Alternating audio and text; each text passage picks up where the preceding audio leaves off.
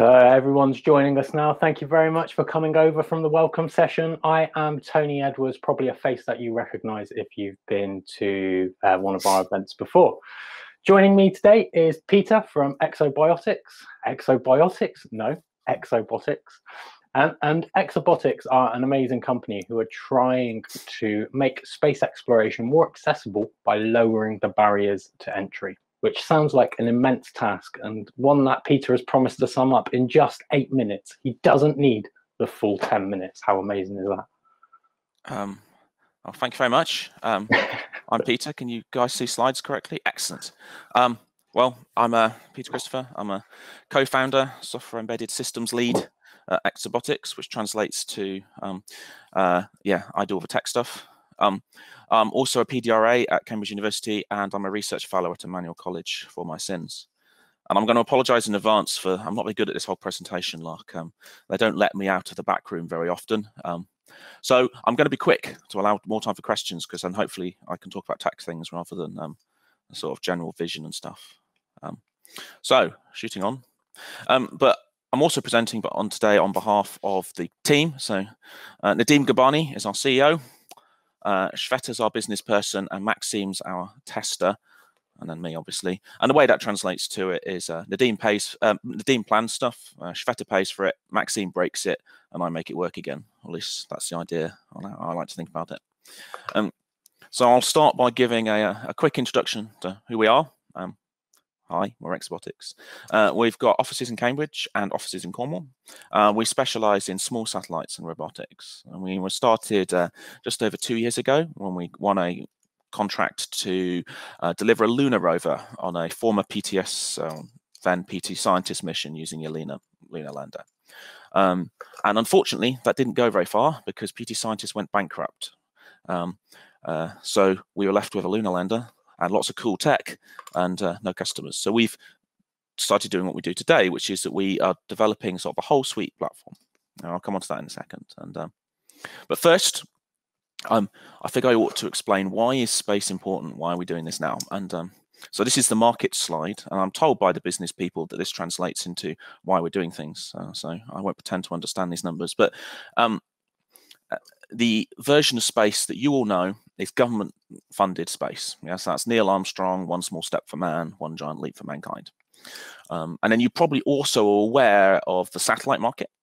So the mobile phone you're using now while pretending to listen to me is working through a satellite. And there's been a big move in that field away from larger satellites towards smaller stuff. And we'll come back to that and why that's important in a bit. The other one you're probably aware of is the robotics market.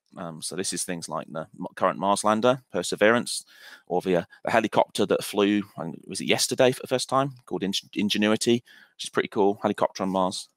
And then the one that's been in the news a lot with things like SpaceX, but it's the one that's still growing massively, is commercially funded. And there's lots of technical reasons for why commercially funded exploration is finally taking off. But basically the costs have finally come down to the area where companies can finally do it for themselves as opposed to relying on government funding.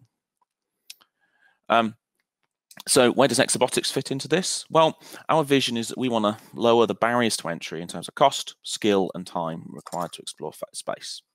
And we've kind of picked the moon as our target, and there's reasons for this. There's a big drive at the moment towards going back to the moon. There's due to be, I think, 5 landers potentially aiming to land on the moon in the next 5 years from 5 different companies. And our approach for this is, I guess, an end-to-end full-stack platform. Buzzwords over. So we're doing end-to-end roving services. So the idea is that if you potential customer approaches us and say, we want to put, I don't know, a thing of orange juice on the moon, you can come and talk to us, and we'll work you through the entire process of how you would get that orange juice or your Tamagotchi into space. And then once your Tamagotchi is in space, we can walk it around and we can show you what's going on. And we can communicate with it. We'll handle data transfer. We'll handle logistics. And all you'll have to do is provide us with the item. And then to do that, we have a roving platform, which we'll come to in a second. And that's built on top of our custom products. So the way this works out is a sharp edge. So we have our end-to-end roving services. So that's what was mentioned. And so that's this. The Bumph isn't exceptionally interested in, but this is our Exob RV. So it's a foldable system, and it drives around on the moon, and it comes in a wide range of sizes and shapes, and it's tailored to your needs. You could buy one of these off the shelf if you wanted, but our primary aim is that this is our platform, and instead you buy a slot on it. And then unsupporting that is our the roving platform itself. So that's another view of it here, our foldable roving platform. And the idea is here, so you can't see fully from this model, but the wheels stow in the top, the controllers in the bottom, and in the middle slices for cargo. And with the end goal being exchanging $1 billion missions for hundreds of $1 million missions. And I've got some stats here that are interesting. So when I first started looking at space stuff a couple of years ago, because I was the only person in our co-founder team who doesn't have a background in space, I'm a software guy, is that the cost per kilo, roughly, of putting an object into space at the moment is about £100,000 per kilo into low Earth orbits. That's where small satellites are. And it's not that different for higher orbits. The cost to put something in orbit around the moon is about £1 million per kilo. So that's 10 times as much, roughly. And the cost to put something on the moon itself is about £2 million a kilo. So that's doubled again. And then the cost to put something on a rover on the moon is about £3 to £5 million per kilo. So that's doubled again. So it's like 40 to 50 times as expensive as putting the equivalent object into orbit. And so obviously our aim as Exobotics is to lower this cost and also to lower the weight and mass. And there's a lot of unique engineering challenges that are important for the moon, like radiation hardening and weight and strength of materials, that aren't a major issue in satellites. So there's also a lot of engineering challenges to solve. And if you want more details on this, I'm more than happy to answer questions later. And then, but the thing underlying this is built on those engineering challenges I mentioned earlier, is that in low Earth orbit, weight isn't the primary concern, and you're not particularly worried about radiation. There's other things you're concerned about. Whereas on the moon, data comms, radiation hardening and all that stuff is very, very critical. And it means that while you can buy stuff off the shelf for low Earth orbit, you need equivalent versions of that for many things for the moon that don't exist and require very different underlying technologies. So that's the stage we're at the moment. And that's what we're working on with Spaceport Cornwall. So this is our current project. This is our Exovac desktop thermal vacuum chamber, which translates to it's a vacuum oven. It goes very cold, it goes very hot, and it does it at vacuum. So you can put your satellite or something in here, and you can test it as it would be in space. And currently, these systems are incredibly expensive to buy, and we're hoping to sell this to you for a small fraction of the cost. And then there's a couple of the other projects coming up. We've got some attendance projects and structures. And this is being funded by Spaceport Cornwall, or at least partially funded. And so that's why we're here today. And obviously, we're very grateful for their help with that. And the aim is eventually to have a full platform of all the bits you'd need if you wanted to build your own satellite for use on the moon or around the moon, as opposed to, say, use on or around the Earth. And the buzzword there is lunar enabled. I'll see myself out. We'll come back to that in a sec. And this, hot off the press, I believe this is the first time this has ever been shown outside of Exobotics, is our current It's not fully wired in this picture. This is a bit of an older picture. It's currently going for acceptance testing. Yours truly gets to write off a control code. But yeah, this is our system, and you can go and physically touch it and play with it, provided you're in a clean room environment. And I thought I'd just bring out a few of the more software-y side of things that Exobotics is interested in, because there's quite a big divide in space companies between what's known as old space and what's known as new space. Old space is typically companies that have been around for a long time or have worked closely with ESA and NASA for a long time, and then there's a new startup model moving in. And a lot of the things that have been done in space were done a long time ago, because a lot of qualifications, basically, if something goes wrong, it's incredibly expensive. Is built around flight heritage and has it flown before? Like possibly one of the best systems for, say, a satellite operation with radiation hardening was originally designed in the 90s. But as a commercial move back towards space, we need more dynamic, more modern manufacturing approaches brought in, and that's where Exobotics comes in. So we have three kind of core goals. And the first one is customization as standard. Is everything you buy from us will come in a variety of configurations, and you'll be able to use our novel generative web interface to design it to your needs, and then it will be built on demand in our factories. Well, the manufacturing center we're setting up, which will be in Cornwall, and that's using our experience in sort of modern engineering, because that's our backgrounds. And the second one is testing as standard. So currently, if you buy a Kotzing off the shelf, you'll get a history of the flights it's been on, whether it's worked, but your individual component won't have been tested. Whereas our idea is that every time you get a thing made, it will be fully tested for you in our system. And again, this is like as part of sort of modern manufacturing, is you should have models, things like digital twinning. So you have a full digital model of a system, and you can fully test it before it ever even gets made, and then you can then run it through the physical equivalent of those tests and then send it out. And then the final thing is decentralization. Is that this is what I mentioned earlier, is that large-scale projects are coming to an end.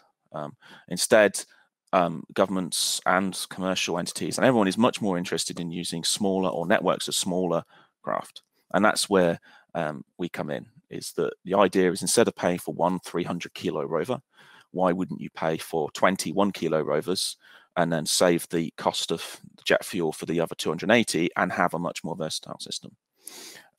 So we've got these asynchronous networks of rover designs, and the idea is that you could send a fleet of these to the moon. They'll know where they are, and they'll be able to communicate with direct communication, and they'll be able to position themselves without needing GPS, because there's no GPS on the moon and things. And you'll be able to do what a bigger rover would take a week to do, you'll be able to do in 6 hours with 20 smaller things, and it'll still be much cheaper. And to do this, we're building on top of popular CubeSat framework. But basically, that's kind of our, so those three things between them: the customization standard, i.e. everything we make will be customized for you. Testing standard, everything you make will have been tested both before and after manufacture. And decentralization, everything we make is targeting towards operation on scale with swarms, as opposed to one-offs. And I believe that's my time. So if anyone has any questions, please let me know. Please make them as technical as possible, because I'm not very good at the business questions. Well, that was a brilliant talk. Thank you very much, Peter. I'm sure everyone at home is joining me and giving you a round of applause. If not, I hope they should be. I have a question for you myself. Old space and new space. Do you ever have Royal Rumble style battles to see who should be the predominant force going forward? I'm not aware of any space Hunger Games, but I feel it's probably like Fight Club. It's probably pretty underground, so maybe I just haven't been inducted into the right societies yet. Either that, or you're just not allowed to talk about it and you're keeping it a secret. Yes, second rule. Yes. No, there's a lot of collaboration. It's much more about approach. Old Space was very closely tied to government, so there's much larger projects spanning many years. Whereas obviously New Space, you're taking on much smaller, more discrete projects, but you've also got much tighter time limits. Excellent. We've had a question come in from Paul Clark. Yes. What are the main end user deliverables to take to the moon? Is by that, are you asking what sort of payloads would we be taking? I'm assuming that's the question. That's kind of how I interpret it, yeah. That is a good question. Obviously, a lot of them are confidential. I actually have a spare slide on this. So we basically have 6 basic areas of where we're expecting customers, and there's actually a 7th, which is currently the big one. Is at the moment PR is the main thing. All the big commercial investments into this, all PR. Audi wants to send a kart rover to the moon. BMW wants to send a rover to the moon. Longer term, we're interested in exploration and mapping and monitoring. So these things are really important. It's actually the level of knowledge we have about the moon is very limited. It's not like we have an Ordnance Survey map of the moon. All we have is satellite pictures from space, and that doesn't pick up things like where are their rocks, or where are their minerals, or where are their caves. And then there's also longer term, there's inspection. So if other people have things up there, you want to be able to inspect it. It's actually very difficult to look at the outside of a rover. I mean, that's one of the reasons why rovers are so expensive, like particularly the Mars ones, is they have really long arms. And the reason they have really long arms is so they can turn a camera back on themselves. And then the longest term still, we're interested in resource acquisition and asset management and things. Primarily, I mean, the long-term dream, the trillion-dollar pie that everyone's playing for a part of, but is never going to be seen in the next 20 years, is things like space mining. Well, fingers crossed for space mining. That would be cool. It would be really, really cool. We've got one question coming, but we've only got 1 minute to answer it, so it'll have to be a quick one. Do you have any policies on space waste, and how do you plan to handle it? And that's come in from Thomas. That's actually a good question. So my understanding, I'm not a lawyer, so treat what I say with a pinch of salt, is that there's very tightly controlled rules on everything from the Mars outwards. However, the rules on the moon are a bit sketchy because they were set up before people primarily became an issue. We, however, intend to follow all the standard NASA setup, which is very rigorous. Among which, one of the things is you're not allowed to go anywhere near the existing Apollo sites. Okay.